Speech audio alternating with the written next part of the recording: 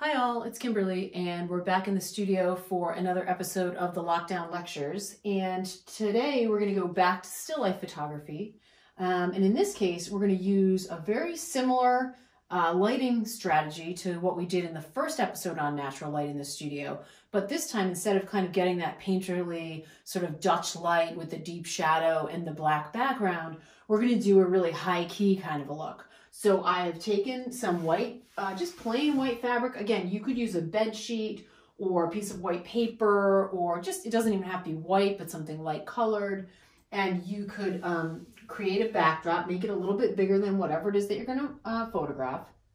And again, as I am a still life photographer, I have like a bevy of random objects that are the color that I need. However, you don't have to do things that are all white. You could just think about what would look really nice in a more high key setting. Some nice spring flowers, perhaps.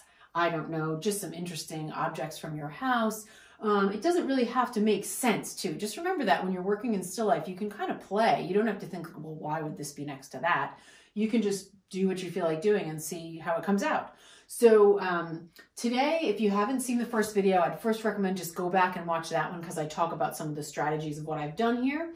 But if you have watched that video, you'll recall that I have some tracing paper, and I actually have 2 sheets of tracing paper over my window. Again, you could use anything that is white and that light could travel through, would work perfectly well for this. And you can see it's like a nice big sort of wraparound beautiful light. And when I say a wraparound light, I mean a light that doesn't really throw a hard shadow or anything on this side. You'll notice how soft the shadows are and how even on the shadow side, there's light kind of working its way around. There's not like a hard line between the highlight and the shadow area. The other reason that that's happening is because my white background is actually creating a bounce, as if I had a fill card right back behind my objects. My objects themselves are light. And another just random point of this studio is the edge of this cabinet is also white, so it's bouncing light back. So I just have light coming from all directions. And if I want to make it truly high key, I can bounce more light in from various sides and work with that as well. But before I do that, I'm going to work a little bit on setting up some kind of a still life here. So you can see that I have a white pedestal dish or a cream colored pedestal dish and table and my white background. And the first thing I do before I even try to set anything up in a real serious way is I decide sort of what's the tabletop, is it going to be a close framing, a wider away framing, how am I going to frame it? And in this case, I have a 50mm lens, which is really one of my favorites. I have a 50 prime lens. Just like before, I'm set on ISO 100 because I like a really fine grain shot. And I'm shooting at f/16 and a third of a second, okay? So it's a relatively slow shutter speed, and that's because I'm at ISO 100, but I'm locked down on my tripod, so I don't care, okay? Now again, if you were shooting and you didn't have a tripod, you'd want to make sure that that shutter speed doesn't go below a 60th of a second.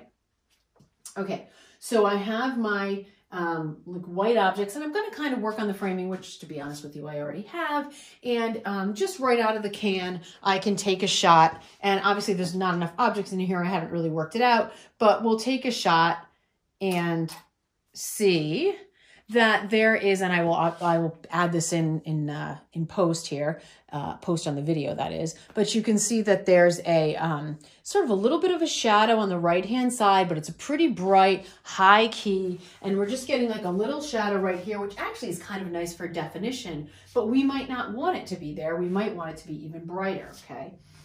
If we want it to be even brighter, whoopsie, you can add a white card in, and you'll notice again as I'm holding this white card, it's really filling it in so that it's almost like a flat lighting. It's a really even lighting, but it's flat because everything has equal light. This is what I call Martha Stewart lighting. No offense, Martha.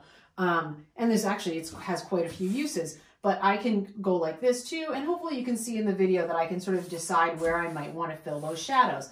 I like it actually a little wider, so I can take another test shot to see what that might look like, get a little bit more light on the scene.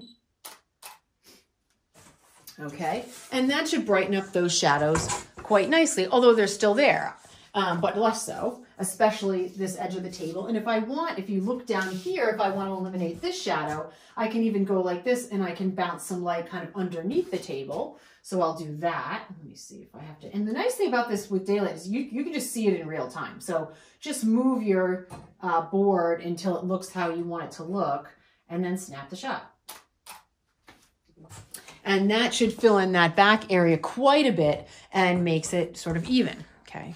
So now I want to actually think about composition, think about how I'm going to build a shot. And this is a little extra difficult because it's white on white, but I actually like the challenge of white on white in high key because you need to expose the image bright enough so that it has that high key look, but you can't go over on your exposure or else you're going to lose some highlight detail somewhere. So you want to have a bright shadow, a bright highlight, and sort of everything in between, which isn't much, okay? Everything's in the sort of the same tonal range. Now, just to be kind of on point here, and also just to showcase the amount of toilet paper I have, I am going to create a still life with rolls of toilet paper. Why not? Topical, okay? So this will also add to the difficulty level because as you can see, we're dealing with white on white. Now, another thing to keep in mind when you are dealing with objects on a table or anywhere else is that it's better to have odd numbers of things. So 3 is better than 2, 5 is better than 4, unless you're trying to do something that's really all about symmetry. Just the way that sort of balance works and the eye reads things, it's more pleasing if we can have an odd number of things. And I'm not going to lay these out right here. Students who've heard me give a lecture on still life photography before will recall that I refer to this as the yard sale composition, meaning that like, oh, I have a table and I'm just gonna like, I don't know, I'm worried about my lighting. I'm not thinking about my composition. I'll put these things in a row. That'll be good. Okay. But this is really boring. Okay. So not to say that it's going to be a real thriller with some toilet paper stacked on a whatever, but you know, we're going to make the most interesting version of this we can. So I'm going to, stack these, and I'm like a huge fan, by the way, of things that are precarious. I just love the idea of a thing that's like, maybe seems like it shouldn't quite be standing. I know this is probably making a lot of people nervous. This is the kind of thing that makes my Dutch mother nervous, okay? So I'm gonna do that, because that seems like a little bit more dynamic. Now let me look through my frame and see how that looks. I'm sure this is thrilling everyone at home here. Oh yeah, this is a real thriller, okay? It's kind of fun, okay? Now, what I forgot to do was I forgot to put my fill card in. I'd like to have a version with the fill card and without the fill card. So I can put the fill card in and maybe make that brighter, just trying to stay out of frame. And then the other thing I can do is if I want the shadow to actually be deeper, that looks pretty good. If I want the shadow to be deeper, I can do the opposite, even though I'm doing high key.